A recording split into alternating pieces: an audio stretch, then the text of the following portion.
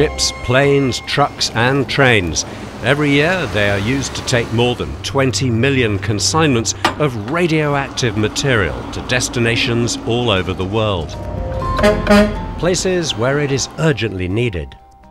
For generating power, for diagnostic and therapeutic uses in medicine, in industry, research, manufacturing, agriculture, minerals exploration and in and around our homes. Radioactive material makes our lives easier, better, safer and healthier. The movement of radioactive material has an excellent safety record. That's because of the care taken by those sending the packages, the carriers delivering them, the package recipients, and the stringent regulation provided both at the global level by the International Atomic Energy Agency and nationally by member states. This is one of a series of short films produced by the IAEA about the essential aspects of the safe transport of radioactive material. Using film footage of tests both in the laboratory and the field, it's about the testing of the different sorts of packaging used to transport radioactive material.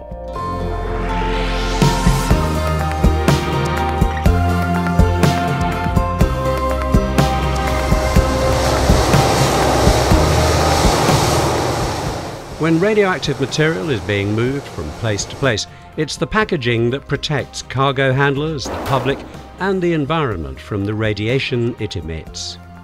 That's why the design of the packaging is so important, and why it's so closely regulated by the IAEA. It's also why the regulations require that all forms of packaging used for radioactive material are licensed and many of them tested. The tests are used to check that the packaging is fit for purpose, both in the normal circumstances of a journey from one place to another, and, for some of them, in the event of an accident. We can't prevent accidents. You can't write a regulation that prevents accidents. Our approach is, if accidents happen, we will reduce the effects to acceptable levels. Industrial packaging is used for transporting low specific activity materials like bulk hospital waste and non-radioactive materials such as fuel cycle machinery or cooling water pipes from nuclear reactors which have had surface contamination. There are 3 grades of industrial package. Grade 3 industrial packages undergo a water spray test, a drop test from a height of 1.2 meters, a stacking or compression test, and a penetration test with a 6-kilogram bar dropped from 1 meter.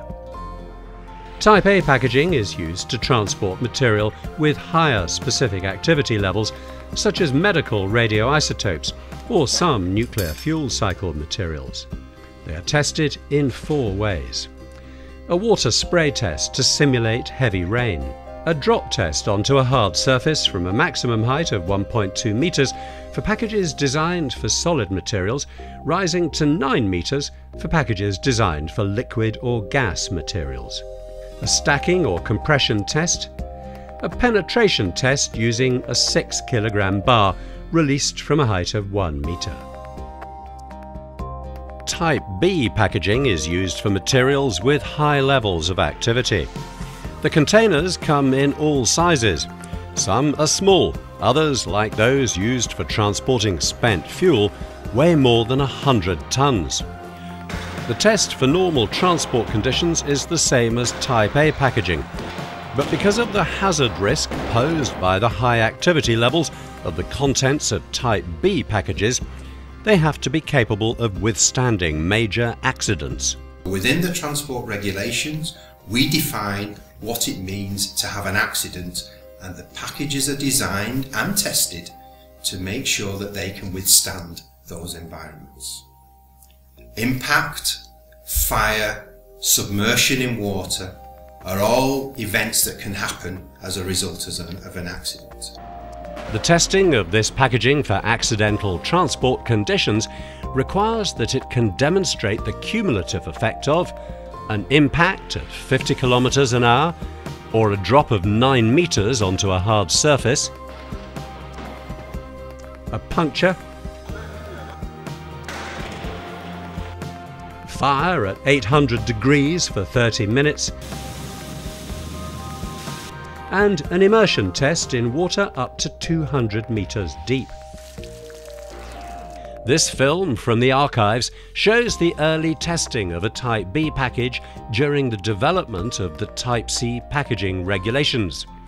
Introduced in 1996, these address the requirement for additional engineering and safety factors, enabling a Type C package to withstand a severe aircraft accident.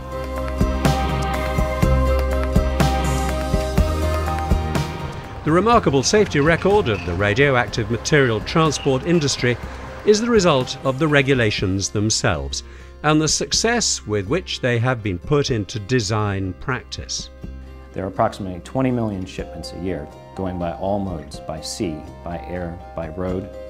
All of these are tightly regulated, and in the history of transport of radioactive materials, there has never been a death or an injury associated with the contents of a radioactive material transport package escaping. To find out more about the safe transport of radioactive material, visit our website at goto.iaea.org/transport safety. It's also worth looking at the 9 companion films in this series. Together, they're a great introduction to the hows, whys and wherefores of the transport of these vital goods.